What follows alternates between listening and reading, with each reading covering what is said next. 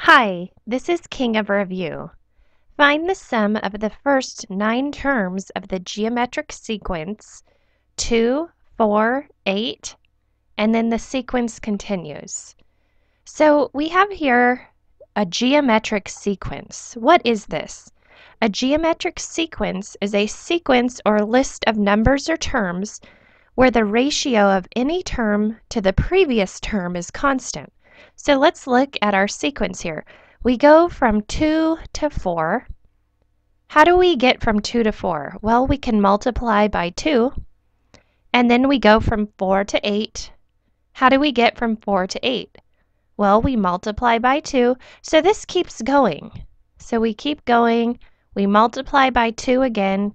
8 times 2 is 16, so that's the next number in this sequence, and we keep going. And each time we multiply by 2 to get the next term. So the next term is 32.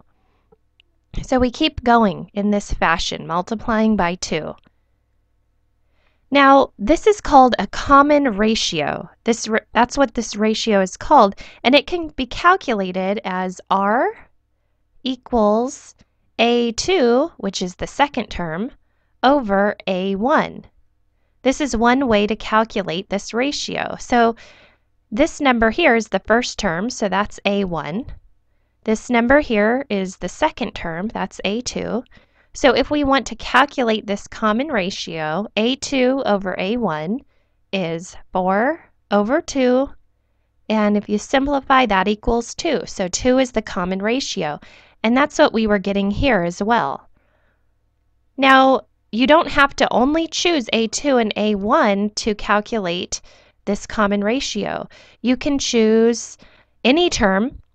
Let's pick A3, but you have to compare it with the previous term. So if we pick A3, we have to compare it with A2. So let's see what we get here. This one here, this is A3. This is the third term. The third term is 8. And the second term, we already know that's a 4. So 8 divided by 4, that equals 2.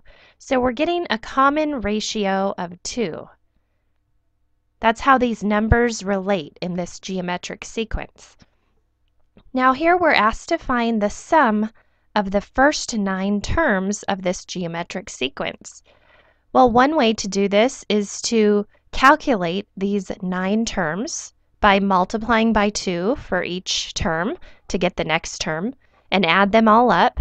But there's also a formula for the sum of a geometric series. And this formula is Sn equals A1 times 1 minus r to the n power divided by 1 minus r.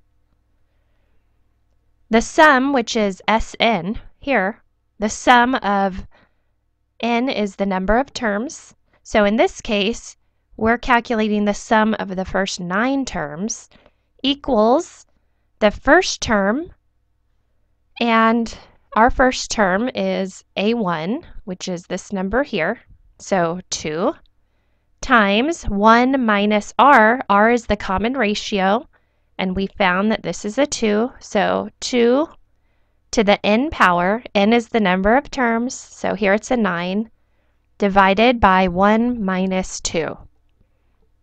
So now we'll just simplify.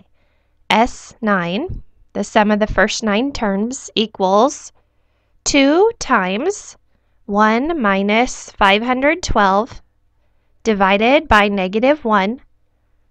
And this equals 2 times negative 511 divided by negative 1. And we get 2 times 511.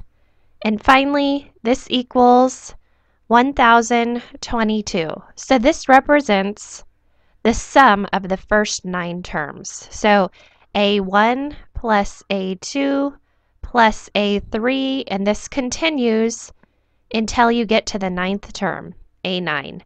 And if you add these all up, you get 1022. So letter C is correct. Thanks for watching.